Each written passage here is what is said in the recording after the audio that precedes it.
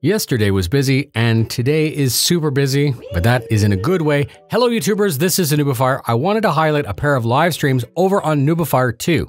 If you're not aware, I operate a second YouTube channel that's focused more on things such as streaming live, simulation, and some of the behind the scenes. It's a smaller channel that I use to keep subjects separated. You may be here to see joystick reviews or starcitizen content, and if the other things that I spoke about are interesting to you, all you need to do is subscribe over on noobifier 2.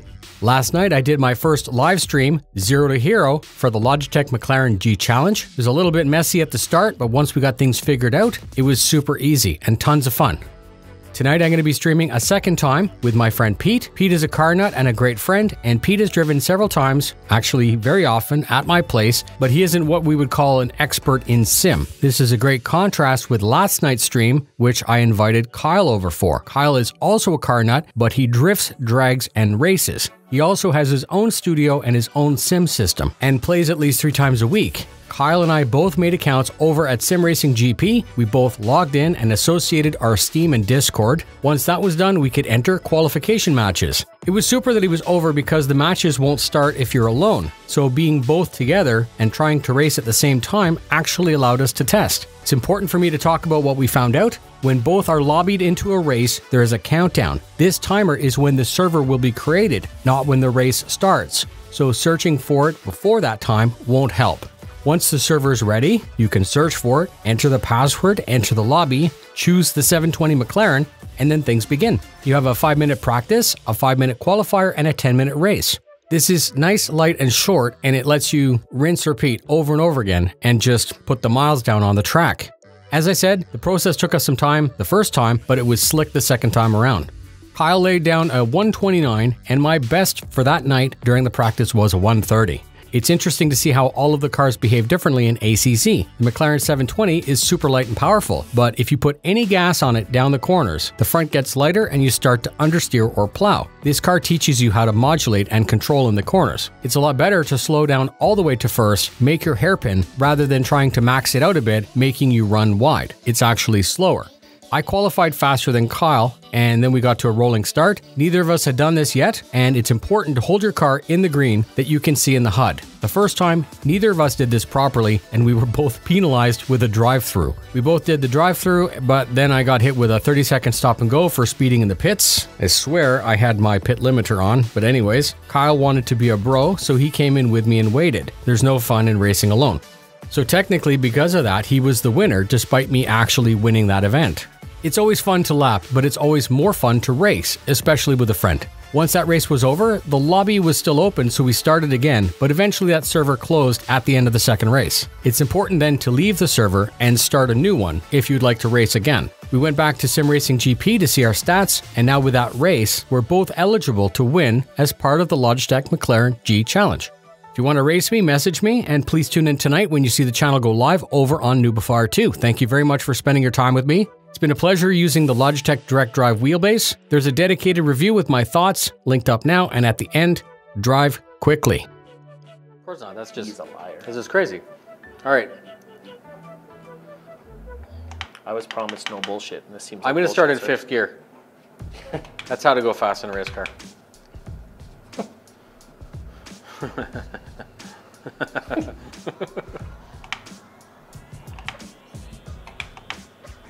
Am I allowed to drive yet?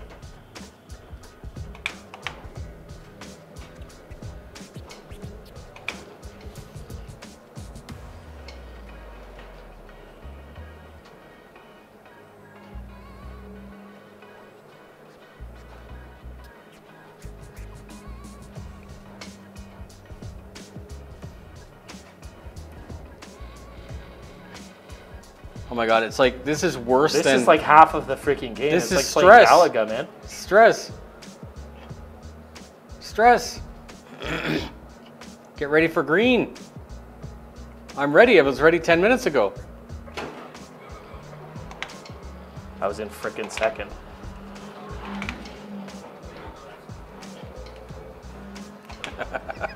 What, do you try? I'll try very hard not to crash into you, okay?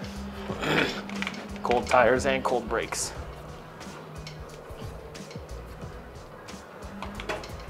And the draft. The no draft. There's a draft? There has to be a draft. We need a draft down here. It's friggin' hot. I should have brought my little USB fan. Oh no! You know what's bad is I followed your line. Yeah. I was so fixated on the back of your car, like not hitting it, that it actually sucked me magnetically. But that's what kept happening to me behind you. I would be like, oh, he missed it, and then I would miss it.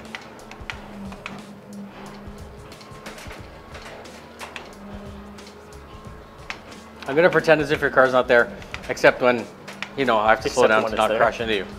I mean, you're gonna have to catch up for that, you know?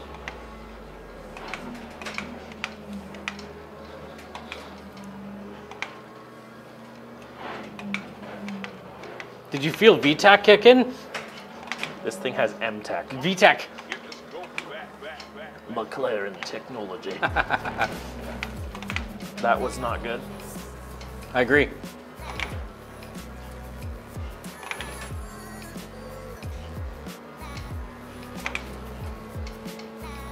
I find that this is even harder to pass than Formula.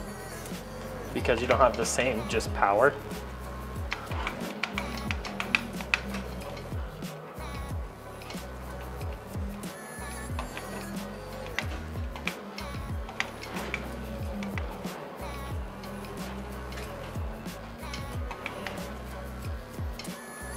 Ridiculous.